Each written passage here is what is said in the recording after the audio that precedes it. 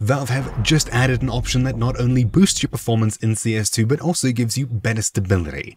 If you're running any kind of modern CPU with performance and efficiency cores, update CS2, open up the options menu followed by game, and here you should find a brand new option, CPU cores usage preference. If you don't have this, you likely have a CPU that doesn't have efficiency cores, so this tip isn't for you. You'll see that it has 3 options: no preference, performance cores only, and prefer performance cores, and I'd recommend you choose performance cores only for a free boost in not only FPS, but a huge improvement in stability in frames, as your game's only going to use the best cores on your CPU. The efficiency cores are supposed to use less power, or at least be less powerful, and when they get a hold of your game, it can make things a little bit laggy, less consistent, etc. By choosing this option here, you only use the most performant cores, giving you better performance and more stability in-game. You used to be able to do this manually through the task manager with a thing called Affinity, but now it's built into the game, which is great to see. Anytime you change this option, you will need to quit and restart your game. You'll see this button becomes active when you change it. That's it. After a quick restart, you should see a good improvement in performance, just like I did. Anyways, that's really it for this quick guide. Hopefully you found it useful. Thank you for watching. My name is Troubleshoot, and I'll see you all next time. Ciao.